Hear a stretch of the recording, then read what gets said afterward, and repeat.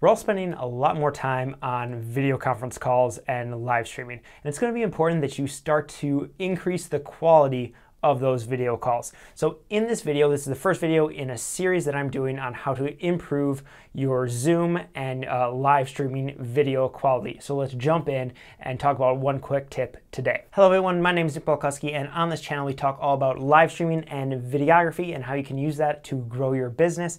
And in this video, we're going to talk how to improve the quality of your webcam here for Zoom or Teams or any sort of conference calls, as well as for live streaming. So right here, this right here, you can see is I am on my MacBook Pro, and this is the video that you're getting from that in Zoom here. We're in Zoom right now. This is the video quality that you're seeing, and it's not the greatest. This is a pretty new MacBook, but even some of the brand new ones don't have very good video quality. That's just something that wasn't built in. But now there is an app out there that I really recommend from Elgato that will allow you to actually use your phone as your webcam. You can plug it in with a wire, or you can go wirelessly directly to your Mac or PC and be able to switch that out and use the back cameras here, which are really high quality cameras. The iPhone especially has great cameras, but you're going to be able to use that as your webcam. So let's jump on over to that app. It's called EpocCam or something like that. And I have the Pro version here, so I'm able to do a few things. There's a free version that does come with like a watermark and a few other things and a few less features. But there is a Pro version that you can get where you don't have to worry about any of that, and it's only like $8. So it will be well worth it in the long run. But right now, I just opened that app here. And you can see this is the camera. I'm all connected, so we're going to turn it sideways. And what I recommend to do with this, you can see I'm still doing Zoom right now, and let's go ahead and flip over. So right here we have our camera is facing out. You can kind of see the setup that I have there. But we're going to go ahead and we're going to switch Zoom here. So as you can see, we're full screen Zoom right now, right here, and all you have to do, you will have to install something. So in order to get this work, you will have to install something on your computer as well as get the app. So I'll have a link in the description below that goes directly to this app. It goes directly to the page with all the instructions on how to install it. Super simple. You just need to basically install the app on your phone and the app on your computer. And yes, there are other ones out there, but I really trust Elgato. They're a very reputable company. They're one that I have several of their products, so I feel super confident in installing their app on both the phone and the computer, and knowing that there's not going to be any real main issues.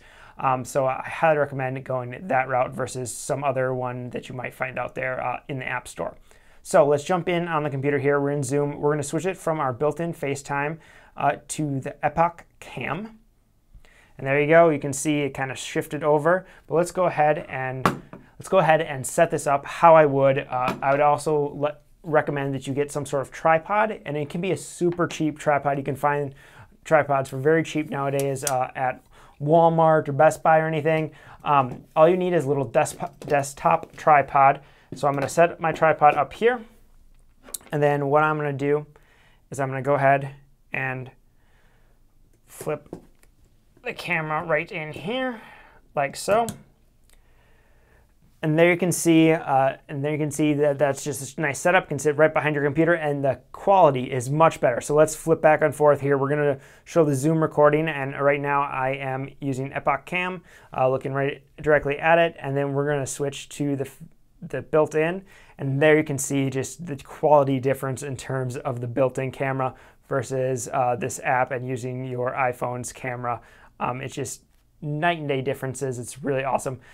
So you can see the quality there. And what I would recommend is, again, if you get a desktop tripod, try to have it adjustable so that it will go up even higher, because ideally you want that camera to be directly at eye level, and then you can talk right to your camera. It looks very natural, looks very professional. And there are a few settings that we can do on this as well.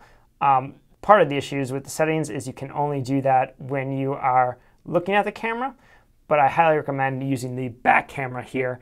Now I want to run you through some of the settings here on that app on EpocCam, just to kind of show you what you're able to do. So if you look here, you can actually lock the focus. So it's focus locked on the tripod. So now the tripod is in focus, or I can shift it to let's shift it close focus right here. So you can actually adjust the focus by touching just specific spots, just like you would with your normal camera. You can actually switch between which camera you're using. So there is the 2x camera, or the ultra wide camera, the 0.5, and then the wide. Generally, when you're going to be on, depending on where you are able to place your tripod and everything like that, I'd recommend being on basically the wide camera, so the 1x versus the ultra wide or even the zoom one. But it's going to depend on your setup, and so you might have to adjust that as you're going. But then you can actually flip the image. You can see here, I'll even show you on the screen, we're just flipping the images back and forth.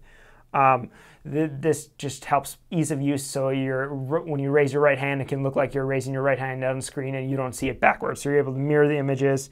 You are able to switch it around. And so we just switched it to the front-facing camera. This is the selfie camera. And even that is going to be a little bit better than your actual laptop camera most times. So just keep that in mind. You can do that easily. You also have a microphone option, so I can use this as the main microphone or not use that as my main microphone. And then they do have a green screen option. I don't necessarily recommend the green screen option. You see, that's not going to be very good. You need a decent amount of light in order for that to work. It's not something that I'm really going to recommend. The other thing I do like is that it allows you to actually turn on the flash. So if you don't have a light source somewhere, you can just hit the flash button and you can see right there that the flash is on. So let's turn this back around, get this back on, set up. And you see right here, I have a little bit of extra light just kind of shining on me, which makes it look good. Let's pretend the flash is off. So you can see there's a little bit of difference in terms of what it looks like. But if you're in a dark area, the flash will work really well and you'll be able to see that it'll be able to add a little bit extra light. Not going to be as nice as having an extra external light, but definitely going to be better than nothing if you're in a darker area. So there you go. I highly recommend it. Hit the link in the description. You'll find the EpocCam there. I highly recommend checking it out. And be sure to tap this playlist if you want to learn more about how you can improve your video conference calls and your live streams. We're going to be going through a full series on how to actually do that. So be sure to hit that playlist and check those videos out. And I'll see you in the next video.